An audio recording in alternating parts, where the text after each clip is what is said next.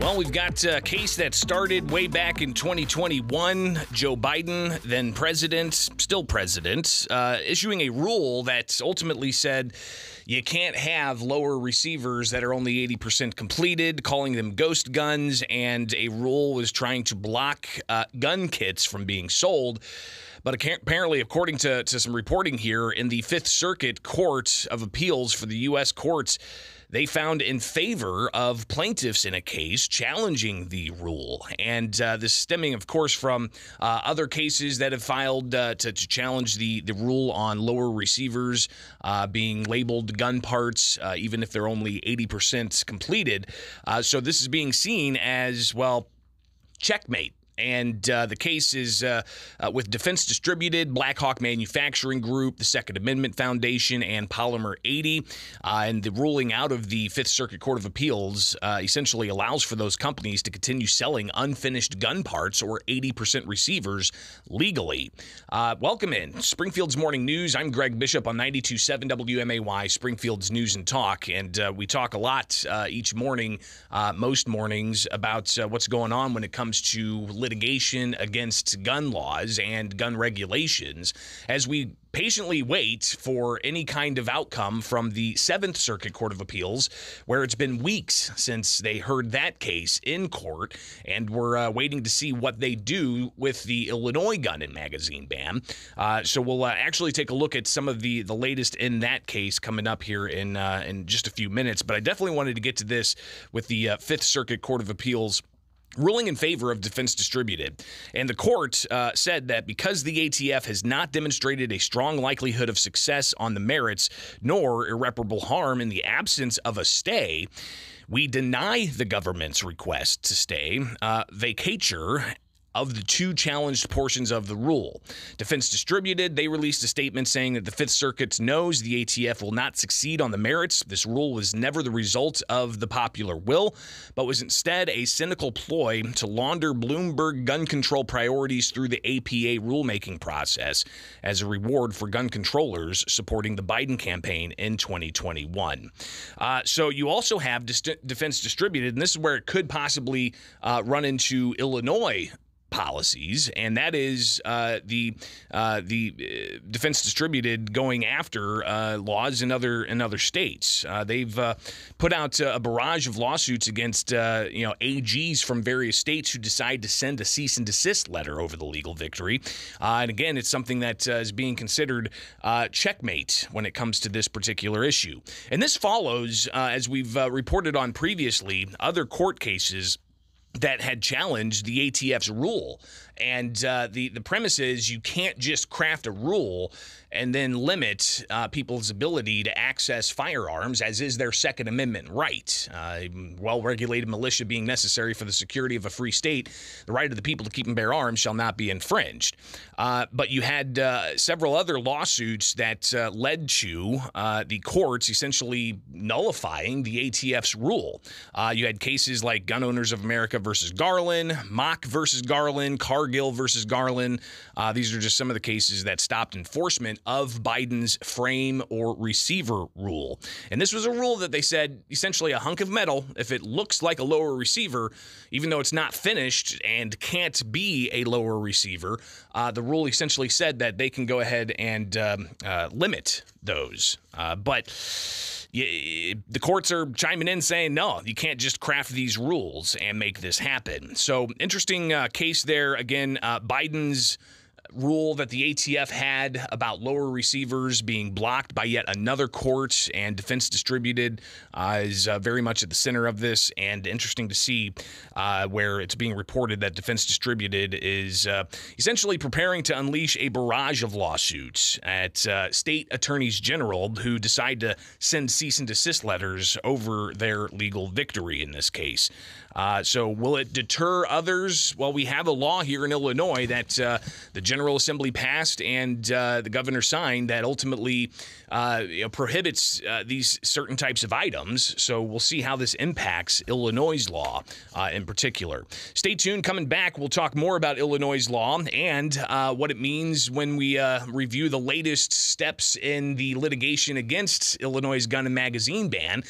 An amicus brief attempting to be filed, but the person who filed it is now being told they cannot use the electronic filing system in that Seventh Circuit Court of Appeals case. We'll touch on that next here with Springfield's Morning News. I'm Greg Bishop on 92.7 WMAY, Springfield's News and... So where are we at with the litigation against Illinois' gun and magazine ban? I know a lot of people are anxiously anticipating the outcome of the Seventh Circuit Court of Appeals, where last month they heard the case, and it's been almost a full month now. So let's take a look at the docket for that case here with Springfield's Morning News. I'm Greg Bishop. You can follow along anywhere. Just search Bishop on Air, either via x.com, which is Twitterly formerly named, or you can find me on Facebook or YouTube. We can connect that way. But let's go ahead and take a look at the docket here, where you've got the case being heard on June 29th. It was argued about the challenge against Illinois' gun and magazine ban, where they heard the case and all the back and forth, and ultimately you had the judges asking very specific questions about a variety of things, including talking about rocket launchers and things along those lines, and whether or not those could be ever regulated. So interesting to see that. But if you take a look at the docket again, you've got the case argued. And there were attempts to have multiple amicus briefs filed, including, from international law enforcement educators and trainers. You had other measures that were looking to be filed, including from the California Rifle and Pistol Association and other types of gun owner clubs, and even some amicus briefs being attempted to be filed by various states. But one in particular I wanted to raise to your attention here is an amicus brief from John Cutinelli for the case after oral arguments. And they're looking to essentially file an amicus brief, but the court fired back and said they denied reconsideration of allowing for Cutinelli's amicus brief, friend of the court brief. And also, they essentially took away his electronic case filing permission and terminated that. So you've got that order that was ultimately filed as well. But let's take a look at the brief for reconsideration that John Cutinelli filed here. And ultimately saying that there were things that were brought up during the oral arguments that Cutinelli wants to provide more information about, and asking for them to reevaluate filing the amicus brief. So we go on here. It says, what's missing in the parties' briefs is the historical insights into how the key phrases dangerous and unusual and in common use relate to societal biases that carry forward into this case, which is provided in Cutinelli's brief. These societal biases are based on how and why a particular arm is used in society, and ultimately determining whether an arm has constitutional protections. He goes on to say that the oral arguments raise the question of constitutional protection for several arms, including Stinger missiles, bazookas, grenades, and machine guns. If you remember that conversation, it was rather fascinating because the plaintiffs shot back and said this case isn't about bazookas, and that's something that was not issued to standard issue for military. It had to be specialized. Others outside of the hearing, they argued that the issue of the bazookas and the grenades, those are indiscriminate. You throw those, there's collateral damage. When it comes to firing a rifle, a semi-automatic rifle, that's very fine-tuned and very precise.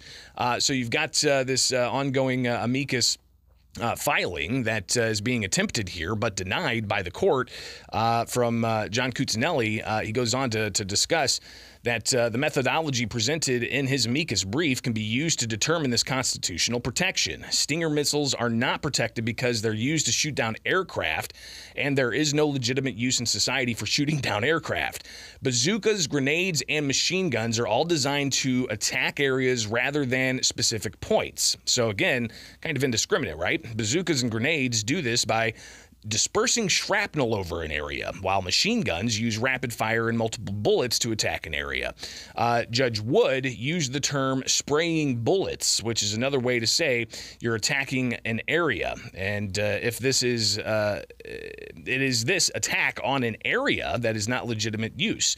If a semi-automatic firearm were used to attack an area, that person would likely be charged with a crime because it's not societally acceptable to use firearms in that manner. Assault weapon and large-capacity ammunition feeding devices are commonly used for legitimate purposes in society. The court simply needs to read the law in question to find examples of commonly accepted use of assault weapons as documented in the motion for leave. And it goes on to talk about the historical insight in Cuccinelli's brief is derived from historical court cases that explain why concealed weapons are banned. This historical reasoning is based on how these weapons were used in society. It goes on, and he lays it out in a whole bunch of other detail, but ultimately, if you look at the docket, you've got the judges denying the amici brief, and John Cuccinelli's permission to use electronic filing system is terminated.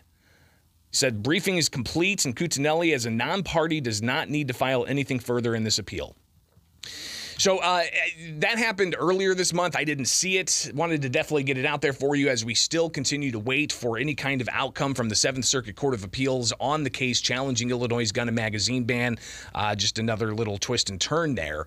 And I guess further conversation about, the idea of bazookas targeting an area rather than a specific thing, and how that's not societally acceptable and not considered arms. So interesting to hear those arguments, and hopefully it just adds to the context of what we're dealing with here. But you've got other cases as well that continue to be just kind of hanging out.